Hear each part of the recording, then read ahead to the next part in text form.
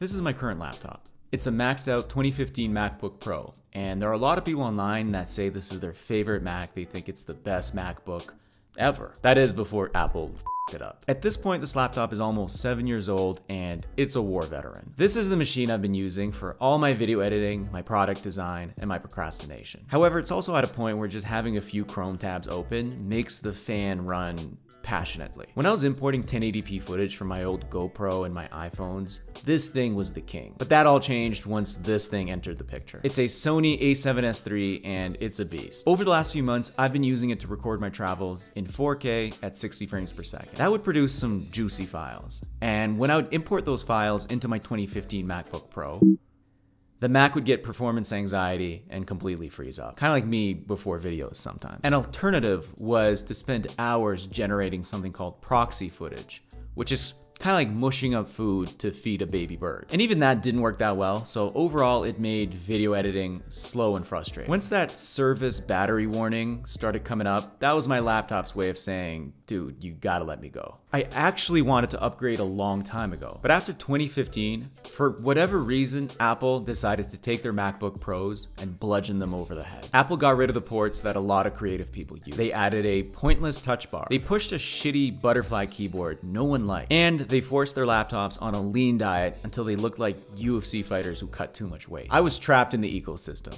slapped around by Apple, but too invested in the relationship to get out. Those are the dark days of being a MacBook Pro user. But now Apple is blessing us with all the features we wanted that they took away in the first place. They even brought back the MagSafe charging cable. I imagine because Tim Cook's cat tripped over the old cable and even he was forced to admit that getting rid of MagSafe was a stupid idea. So I watched the most recent Apple event. I briefly panicked about potential shortages and then I smashed the order button within several minutes. Now these things are not cheap, to the point that I guess when I placed my order, it flagged my bank and they texted me being like, hey man, are you sure you want to do this? There's only one problem. I'm staying currently at an Airbnb in Calgary and I'm not gonna be here long enough to receive the order. So I had it shipped to my brother's place in BC and it just came in the other day. Now the plan is to drive to his place, grab the laptop, and then continue on to our next Airbnb in Whistler. All right, let's go.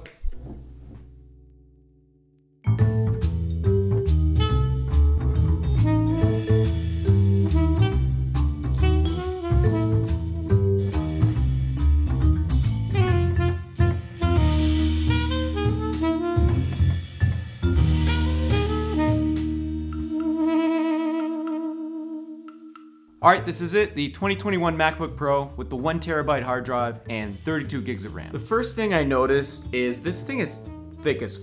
Everything's good when you go thick. It reminds me of my first MacBook Pro from 2011. I gotta point out the obvious, the thing people talk about, the notch. Yes, it's weird. I don't really know where they should have put it. It's almost like the designers at Apple couldn't figure out where to put the webcam, so they just went, whatever. Here you go. The screen is more edge to edge now, so we get some more of that real estate. That's the only real estate I'll ever own. I do also really like the keyboard. I feel like it reminds me of the 2015 keyboard. It has good amount of depth to it. It's not like the butterfly keyboard we used to have in the last generation. It feels good to use. I've only been using this Mac for the last couple of days, but already I'm blown away by the battery life. Mind you, I'm coming off a laptop with a completely shot battery, so the bar is not set that high for me. People who play games have pointed out that the Mac is not the best machine for gamers. I don't really play a lot of games anymore, so I don't really care, but I do know generally people don't get MacBooks for gaming, and if you do want to play games, there are a lot more affordable options out there. All I know is they did not make Diablo 2 Resurrected for the Mac, and that sucks shit. Overall, I'm pretty happy with this model. Obviously, the jump in performance is night and day, but I am coming off a poverty MacBook. It is crazy to see 4K footage playing in Final Cut Pro. I can have a million artboards open in Sketch at the same time. I can watch 4K videos on YouTube without my MacBook running out of air. It's just great. But people coming in from the last M1 Macs may not be as blown away as I was. For people who don't do any creative work like video production, music production, or design, I would say you don't need this MacBook. Most of the sassy comments I get about the MacBook Pro are from friends who just have an old Mac that they use for internet browsing and they don't see what the big deal is. That's like me telling someone who's into racing cars that they don't need to worry about acceleration, just get an old Toyota 4Runner. The gas mileage is crap and acceleration is really slow. It really depends what you need to do with a computer. End of the day, these things are not cheap. I got one because I wanted one and I saved up for it, but you should get whatever you want. Also, I have used PCs for years and I just enjoy the user experience on a Mac a lot more. But if you're interested in making videos, there's no reason you can't do that on a PC with Adobe Premiere. That is my official stance until Apple sends me a bag of money.